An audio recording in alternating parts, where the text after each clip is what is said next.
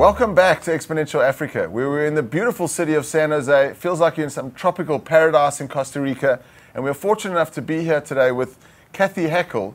She is one of the top voices on LinkedIn around technology. You also are currently working with Magic Leap. That is correct. So Cathy, thanks for being on the show. I'm super excited to be here. Do you want to tell us a little bit about your background and how you got into this whole spatial computing world? Yeah, so I actually come from a storytelling background. I don't come from a strong technology background. I was a journalist for many years, worked in PR and marketing, went to a conference and put on a headset, a virtual reality headset, went into an experience called Confinement by the Guardian. It puts you in a 6x9 solitary confinement cell where prisoners spend 90% of their time. And I would say within a couple minutes, I was completely claustrophobic, had to take the headset off, and a few things happened. I said, this is the future of storytelling on some level, or now what I call story living, and this is what I want to do for the rest of my life. Wow. And that was like about 5 years ago, and now, you know, I've been able to work with companies like HTC Vive. I've done, you know, I've been a part of Oculus Launchpad, and now I'm actually very lucky to be part of the enterprise team in Magic Leap.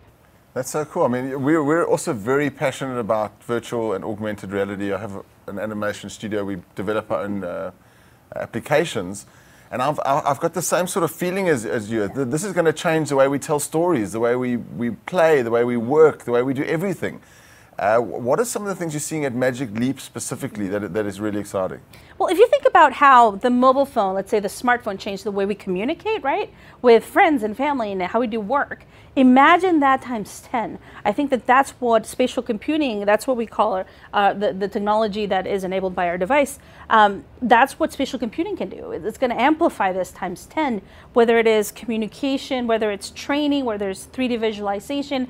I think it's going to be extremely powerful. And, you know, I think it's also important to kind of explain what we mean by spatial computing. So by spatial computing, we mean it's a new form of computing that combines artificial intelligence and computer vision to seamlessly blend digital content in your reality.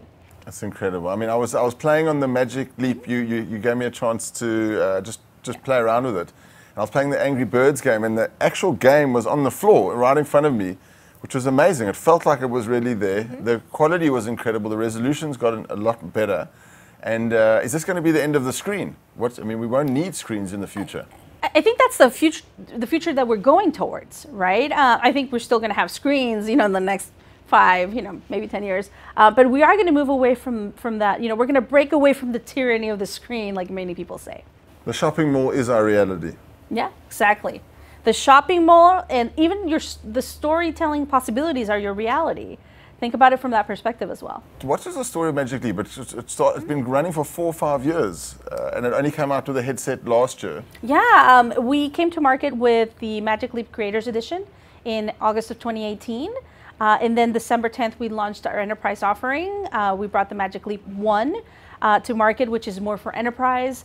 And our Magic Leap 2 is actually coming out next year. Incredible. What dates is that? Stay tuned. It's all exciting to It's going to be really exciting. I can definitely share that it will come out in 2021. So just, you know, I'm very excited for what I've seen. And is it going to be this, they say that the value of the digital asset is going to sometimes be more valuable than the real asset. How's that going to play out? And is this going to create a new type of economy in the world? I think so. I think it's going to amplify economies. We talk a lot in Magic Leap about the Magicverse, which is kind of that digital, let's say the digital layer that's being created over the physical world, right? So you're kind of expanding. The AR cloud. Some people call it the AR cloud. I mean, we use the term Magicverse, right? It's an emergent system of systems. And it's really impactful because it's the true merging of our physical lives and our physical instances with our digital lives and who we are in the digital world. So if you think about that, the physical world has a finite economy, correct? But if you think about it from a digital perspective, it's amplified.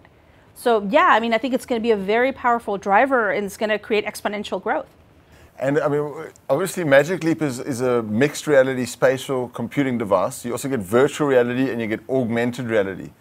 How do you see all these different streams, these different branches of this new type of storytelling device play out?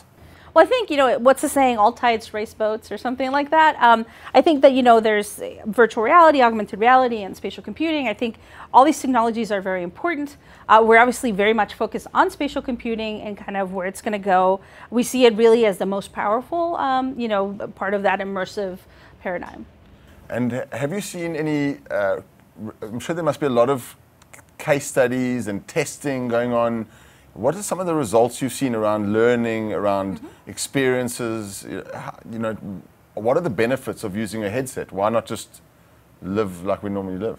Well, I think it's, let's take an example. Let's take a company like McLaren, right? So McLaren currently uses clay models to create a lot of their cars. But if you're designing a car to function in the real world, why not design it in the real world? So you can put a Magic Leap 1 on and envision and see the model in front of you, make changes to the model. So imagine what that does to the design process, right? It also allows the designer and the producers to be more creative, right? Because they're not limited by working in a 3D model on a screen. Tell me a bit about you're a top voice on LinkedIn. What does that mean to be a top voice on LinkedIn?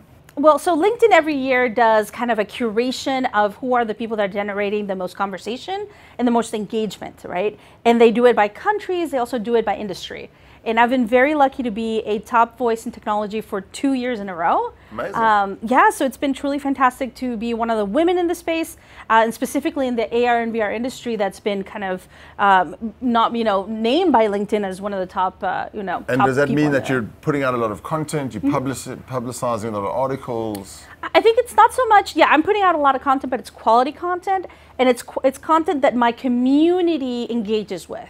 Amazing. And creates conversation. I think that's kind of the key, is if you're bringing value, if you're providing content that actually adds to what people want to learn on LinkedIn, then it creates that engagement, and it just kind of comes together. Amazing. So that's a bit of your storytelling background coming through in a social platform.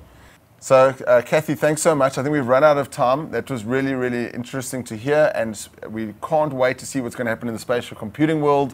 Magic Leap 2 2021. We can't wait. Thank you so much. I'm really excited. Thank you. Keep smiling. I hope you really enjoyed that. Make sure to like and subscribe to our page.